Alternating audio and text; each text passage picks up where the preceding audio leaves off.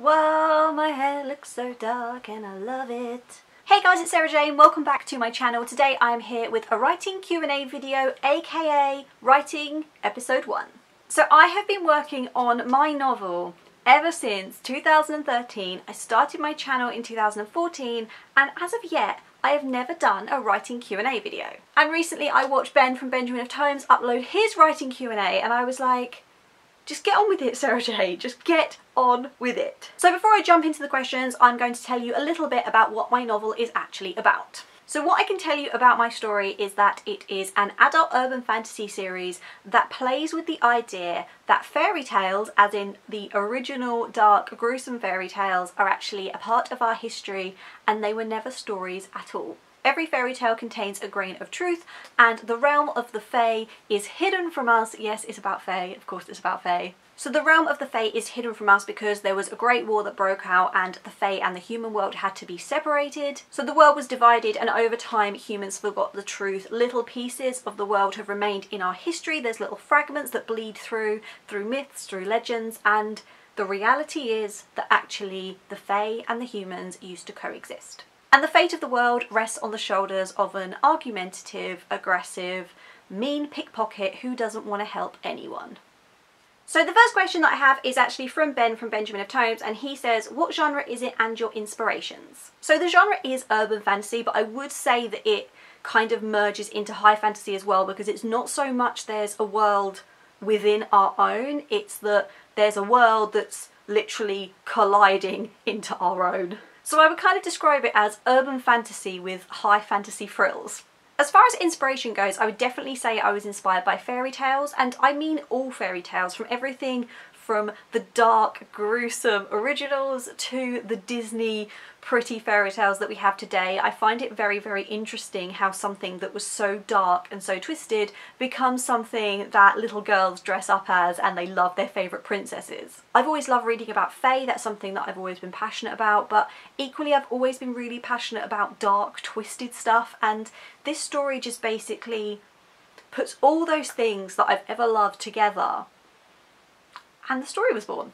The next question is from Amy, and she said, are you more of a plot-driven or character-driven writer? I'm definitely more of a character-driven writer. I think for the first maybe 2 years of this process, my plot was actually quite weak, and even though I knew all 3 of my main characters like the back of my hand, I couldn't quite work out how they were going to get from point A to point B to point C.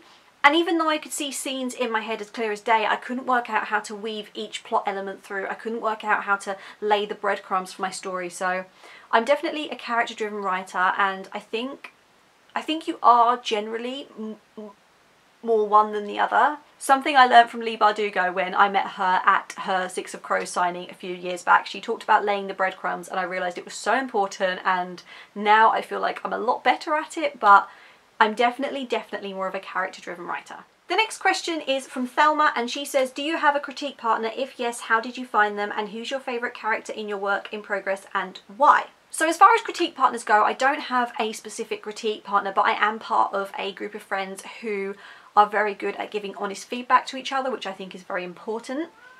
Luna, stop it! I can't play with you right now. I've got a friend from uni who's always been a writing-based friend because I study script writing, so we've always had that really good relationship where we can honestly critique each other's work. I've got friends from my local NaNoWriMo group who are like really good friends now, so I don't have one critique partner, but I have a few friends who I would trust 100% with my work to critique it, so I'm very lucky. And the other question was, who's your favourite character in your work in progress and why? And for that I'm definitely going to say Violet. I think for me personally, I feel like for a lot of fantasy stories the protagonist's tagline could often be, I thought I was ordinary, I thought I was normal, and then I found out that I ... And while there's a lot of stories out there that I love that have this theme, I'm not knocking it. For me personally, I just had this thought one day of, well, what would happen if something, you know, the big kicking off plot point happens in a book and the protagonist just goes, no, I don't want to help you, bugger off. And that's how Violet was born. That's how I created her in my mind. I was like, what if there was a character who wasn't emotionally well balanced? What if she was you know, quite unstable? What if she was very unhappy? What if she was a pickpocket? What if she was aggressive? What kind of hero could she be? What if she's imperfect? What if she has her own demons? What happens then? And I absolutely love her because she's not a character who thought she was normal and then found out that she had to fight and had to find this inner strength and find her bravery. She's a character who would throw herself into the fire, but not because she's brave, not because she has someone to fight for, but because she literally has no respect for her own life. My main love for Violet is that in the beginning of the book, she's not brave, she's reckless, and she has to go on a journey to learn that being brave is actually when you have something to lose, not when you just throw yourself aimlessly into the fire. She has a massive chip on her shoulder, she's very bitter, and she's a very fun character to write because of that. I like that she's imperfect, I like that she's a little bit broken, and without a doubt she is my most favourite character. I came up with her before I came up with anything, and I am so protective of her. I just absolutely adore her. The next question is from Peter, who's actually my friend, and he said, what do you eat, drink and listen to while writing? Do you coordinate your snacks, beverages and sounds to a single unified theme? No.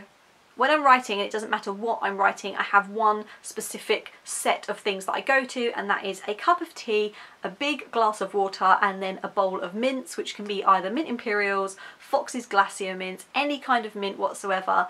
And I genuinely find writing harder without them, and I know that's ridiculous, but there's something about me having a mint that just produces better writing, and it's probably quite likely a placebo. It's not a real thing, but it works for me. So yeah, mints and tea. If you see I have mints and you see I have tea, then you know I'm going to be writing. In answer to the listening part of the question, I have a writing playlist which I go to on Spotify. It's my default. I can't write with other sounds going on. I can't write with background noise. I can't write with the television in the background and stuff like that. I can't write with music that has lyrics because I find that I actually start writing the lyrics down, which is very, very problematic. But I have a writing playlist on Spotify which is a mixture of video game soundtracks, film soundtracks, TV soundtracks, that sort of thing, and instrumental music, and I absolutely love it. The next question is from Kayla, and she says, how do you organise your world building notes and such? So what I do is I have something called a book Bible. Now when I was at uni studying script writing, we had to create a TV series Bible, and in this book there would be characters, locations, backstory, all this sort of stuff that was a thick document that you could go to and look through to save yourself with like continuity and things like that. So I kept that with me and I adopted that for my novel. So it's a Word document that has character profiles, it has locations, it has all these different things. The lore of the world, the magic system, everything is within this one document, and I'm always adding to it, I'm always changing things, but it's my go-to document and it keeps everything in one place, and I find that it just helps me a lot. And the final question is from Ish, and she probably didn't think I was going to read this out. She said, when can I read it though? She probably didn't think I was going to read that question out, but the answer is, unfortunately, quite a while. I'm at a point now where I'm on the third draft, but I'm on probably my first solid draft. The first draft of everything is always a mess anyway. It's just you telling yourself the story, it's you shaping, making a mound of clay, and then you can shape it and perfect it later. But when I went on a writing retreat at the beginning of this year, my story was a complete mess, and I literally spent an entire week taking it all apart, putting everything back together, rebuilding the building blocks, and that was great for my story, but it means that I've got a lot of work to do now. I'm happy with where I'm at with it because it's going to be a much better story because of it, but unfortunately I had to kind of start again, so it's going to be a while. I'm hoping to have this draft complete by the end of this year, so who knows, who knows. It's going to be a while, but one day. If you enjoyed this video, please give it a thumbs up, and if you would like to see more writing videos from me, let me know in the comments what kind of writing videos you would like. I want to do a few vlog style videos. I want to do videos where I update you guys about where I'm at, maybe a day in the writing life. I don't write every day because of my chronic fatigue, but every now and again I'll have a full writing day and I could vlog that if that's something that you guys would be interested in. So if you have any ideas for writing based videos, let me know below.